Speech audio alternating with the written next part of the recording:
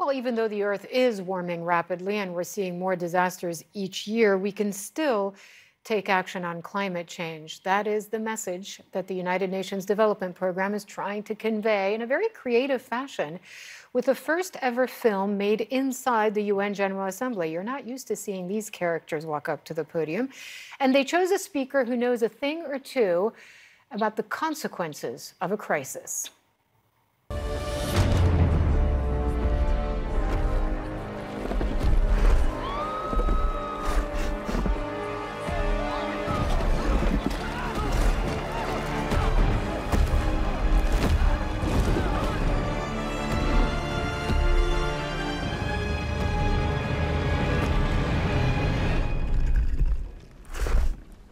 You okay? You need a minute? Cool. Okay.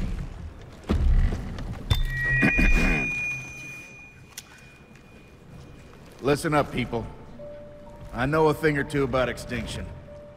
And let me tell you, and you'd kind of think this would be obvious, going extinct is a bad thing. And driving yourselves extinct? In 70 million years, that's the most ridiculous thing I've ever heard.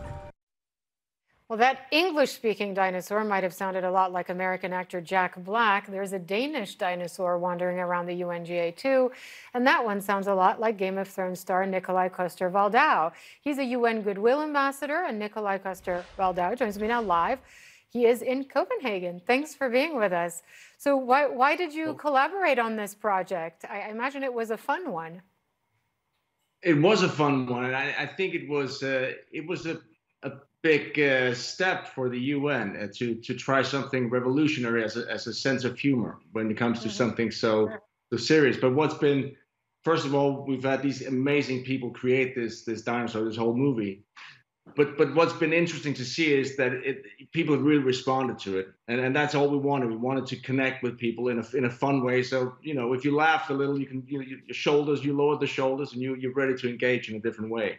And that's what this is about, because at the core of this, of course, as you said, is climate change. And the fact that the dinosaur talks about is that we all know that the biggest threat is the burning of fossil fuels, and the fact I didn't know that. I don't think many people knew that we are subsidizing the fossil fuel industry with $425 billion a year.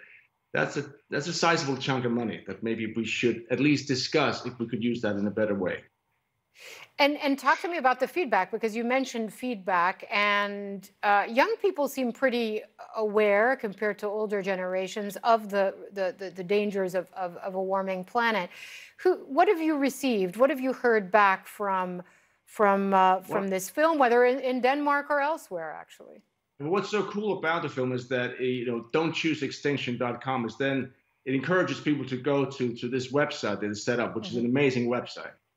And it has a lot of information. It also has a thing called the Global Mindpool, which is also a separate website, globalmindpool.com, which I encourage everyone to go check out, which is what the ambition is for us to reach as many as possible all over the world.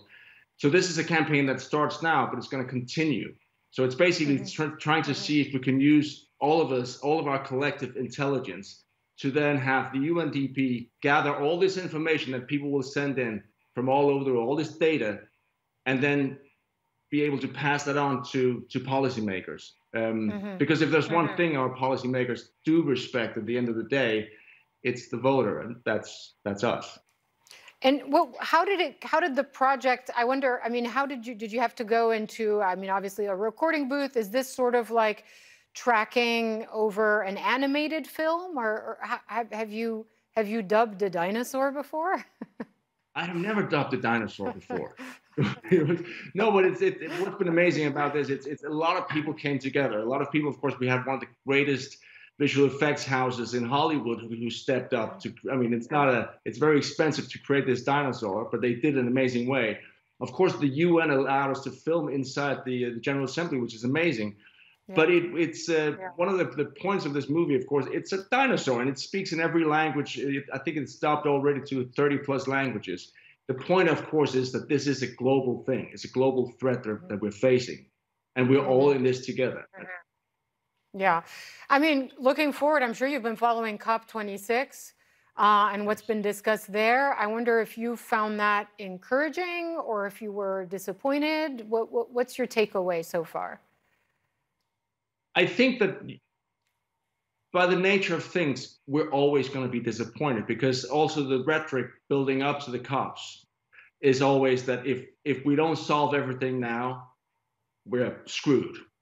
So, and we kind of know, and also the media knows that we're not going to solve all the issues now. So it's going to be, the buildup is insane, and of course the disappointment is insane. I think steps are being taken in the right direction. We need to move much faster. We have to keep, that's why we want to have this campaign being an ongoing campaign. We've got to keep the pressure on the politicians and help them make the right decisions. Because no, COP is not over, but we know that at the end of the day, some progress will have been made, not enough. But what I have felt, though, what I think we all felt, especially here in Europe, with this last year, where suddenly climate change was no longer a theoretical thing. You saw the horrific wildfires in Europe, you saw the flooding in Germany. It hit home in a different way. And I think that the populations, the people are really willing and ready for action. Yeah, I completely agree. We're basically experiencing the effects of it, and it really changes, I think, the conversation and the sense of urgency. Thanks so much, Nikolaj Coster-Waldau, for joining us. Really appreciate it, live in Copenhagen with us. Thank you for joining me in my kitchen. Thank you. All right. It was a pleasure. Now to the latest.